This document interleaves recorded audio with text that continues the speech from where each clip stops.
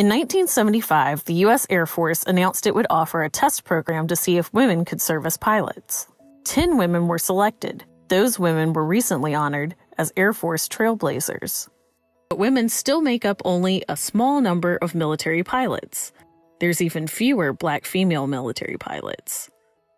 Women were not allowed to fly combat missions until 1993. The Air Force graduated its first female Black fighter pilot in 1999, and the Navy graduated its first Black female fighter pilot July 7th of this year.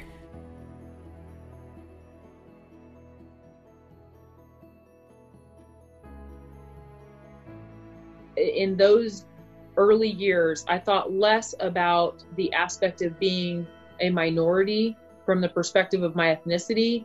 And what stood out to me more was the challenges that came into play with being a female, because at the time we were still just trying to figure out how to have women in fighters.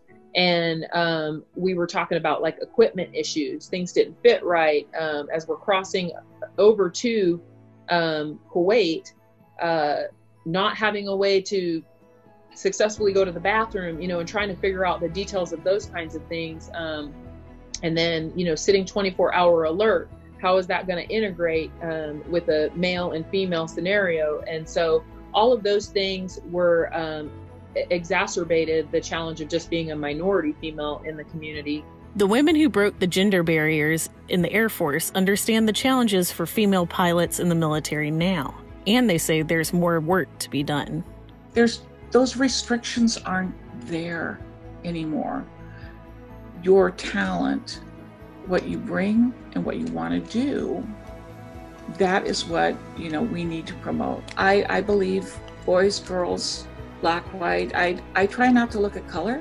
I really try not to, because I've been on the other end. My first flight, my flight engineer looked at me and he looked next to me and he talked to me in the third person.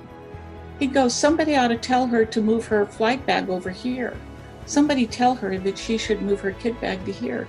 Somebody tell her that she ought to do this and that. That's how he talked to me for my first 3-day flight. And I sat there and I thought, I'm just going to show you that I can do this job. And 2 years later, again, I flew with this same gentleman. And I almost walked out of the briefing room because I thought, am I going to put up with this crap?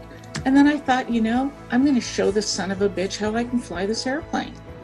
What I've learned in 2 years. And then we went to the club later on and we drank some beers, and I looked at him and I go, what the hell were you thinking? And he goes, I just wanted to see what you were made of. Retired Lieutenant Colonel Mary Livingston, one of the original trailblazers, taught men to fly combat fighter tactics she was not allowed to perform herself. And so they're looking at a woman and they're going, how can this person actually teach me to be a fighter pilot? There was one student that I had, and he was about 6'2", just about the max height you could be to be fitting into the cockpit. So he was a pretty big guy, and I was 5'4", a real lightweight. And so he's convinced that he's going to be able to fly this aircraft much better than this lightweight. And so and I see it coming. And so, with my normal sense of humor, I just sort of, smile. And we get to the number one for takeoff. And you're supposed to run up the engines to max power and check all the engine instruments, which means you have to hold the brakes. He couldn't hold the brakes. Anyway, so I take the aircraft, and of course I immediately get the aircraft to stop, and I get it all lined back up again. And he really, stomps on these brakes. He puts the power up, and the aircraft just skitters down the runway. I mean, it skitters. And I let him try about 3 times, and he cannot hold the brakes. So we take off. I finally say, okay, I've got the aircraft, I'll take off. And then after we took off, I gave him the aircraft. And of course, during the flight, he can't, there's a lot of things he can't do, and I'm instructing him and doing all of that. And, and we land, And we go in for the debrief, and he goes, okay, how is it that I can't hold the brakes and you can? I said, you know what? There's a lot that I can teach you. And there's a lot that we can do together to make you be a successful pilot. And I said, so are you ready to start? And he goes, yes, ma'am.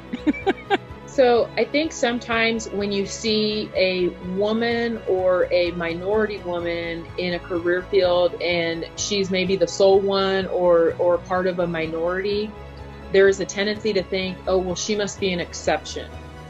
You know, there must be something exceptional about her, like she just must be smarter, or she just must be, you know, more talented in this regard. And that's what I would like to dispel. I want girls to look at me and say, I can be her.